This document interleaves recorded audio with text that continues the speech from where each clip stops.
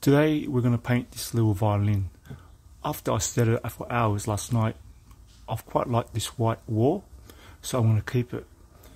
So the first thing I'll do is spray it around it white lightly, then I'll mask it, then I'll paint this a gold colour, brassy gold colour, and these black. Painted the walls. Now we're just going to mask it.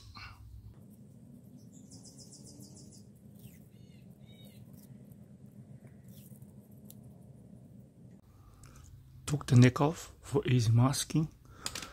Now the trick to masking is two things: patience and don't stretch the tape while you're masking. Chances are it will bleed. So just lay it down softly.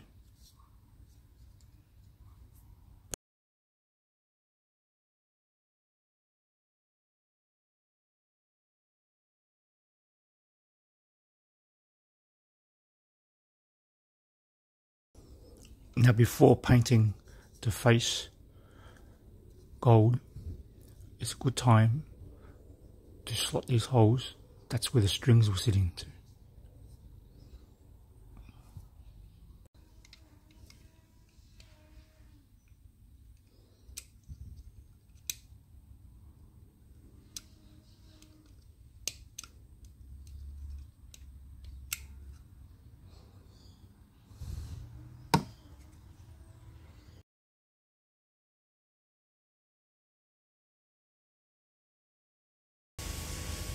Now why all black? Because matte black is the best base color for gold and silver, and I'm going to paint this gold. Here are the black parts: the back, the front gold, and here's my black thumb. Now you probably all know this might be a little bit too clean for my taste. So let's put it together and throw it in dirt.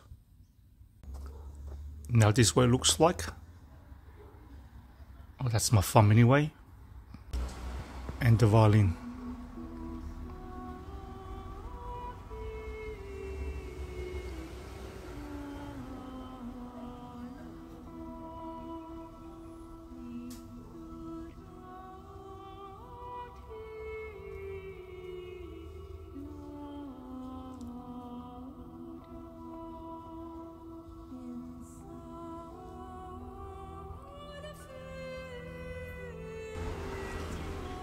So that's the white wall, that's gold, black, black, black.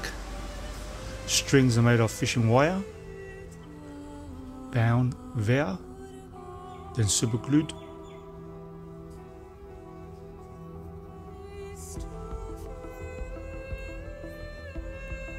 Let's pop him on a model and see what it looks like scale wise.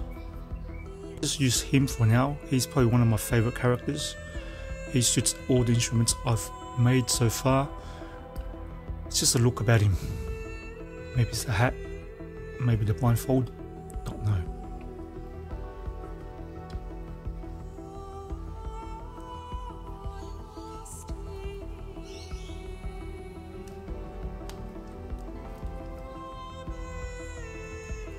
And that looks pretty close. That's pretty good. Very happy with that.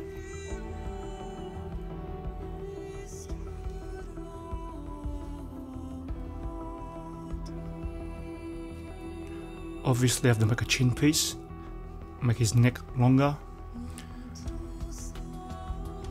but I'm very happy with that. What do you guys think? Play here. There.